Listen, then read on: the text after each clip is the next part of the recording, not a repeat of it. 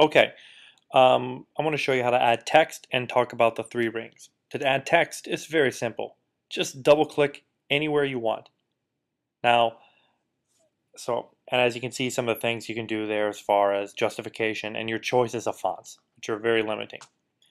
And to zoom in and out, you just will use your scroll wheel. So I'm going to zoom in, and now I'm going to double click. I want to add some more text. Pretty simple.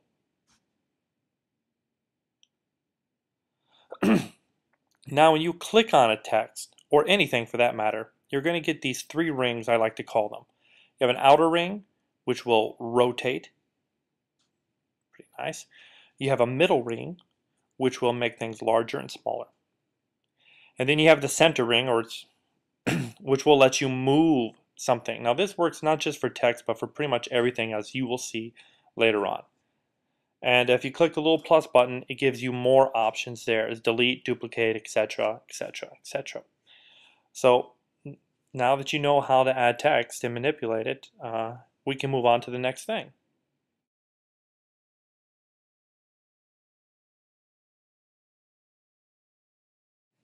Okay, now we're going to insert images. Very, very, very easy. If you just click insert on the control wheel and then load file, and then pick the image you'd like to insert, and it's that simple. And there it is. Now, an image, just like text, when you click on it, you get the three wheels. So you can rotate, make it larger, smaller, and of course you can move it around anywhere you'd like. Of course, the plus sign gives you lots of other options.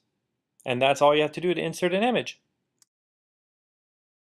Adding a YouTube video is incredibly easy. So here I've got a YouTube video I've made about Microsoft Word brochure templates.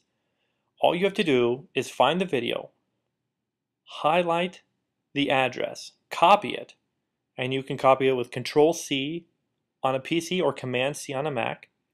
Come over to Prezi, double click, and then paste it with Control-V or Command-V on a Mac. And as you can see, it pops up. And of course, you've got the three rings, so you can move it, rotate it, anything just like it was an image or text. And that's how you put a YouTube video in. Shapes allow you to add arrows, draw on it, highlight things, and it's really simple. You just click shapes, click the arrow, click and drag, just like this. There you go. To drawing is the same thing. And they just bring a little emphasis. They just make it look a little nicer. You know, it's whether you want it or not, it's all up to you. And of course, these shapes can also be manipulated like text or an image. Just click out of the shapes, and if you click on them, now here I want to click on that. You see, you get your three rings. And I don't want that, so I'm going to go ahead and delete that. That's how you do shapes. To change the color and the fonts of the whole thing, you just click colors and fonts, and when you click it, it instantly changes. That's pretty cool. And you can change it however you want, whenever you want. As you can see, you have lots of options. Frames are like shapes, except they're frames. They add a little something to the presentation. You pick the frame you want, and you just click and drag. And as you can see, you have a couple different frames here.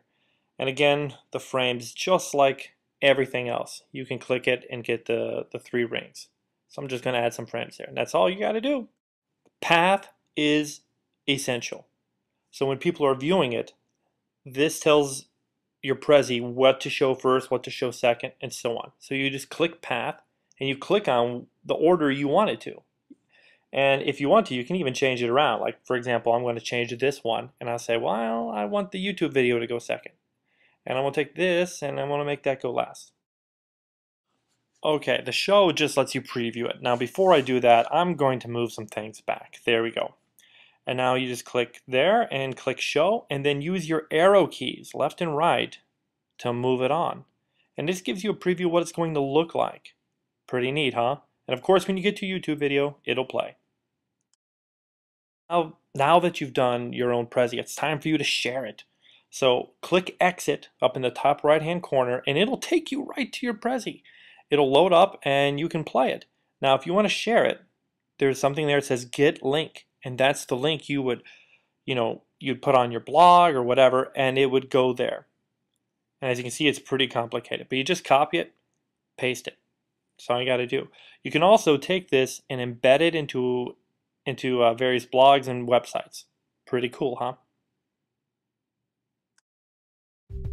Well, thanks for watching, and we hope you visit us at itbabble.com.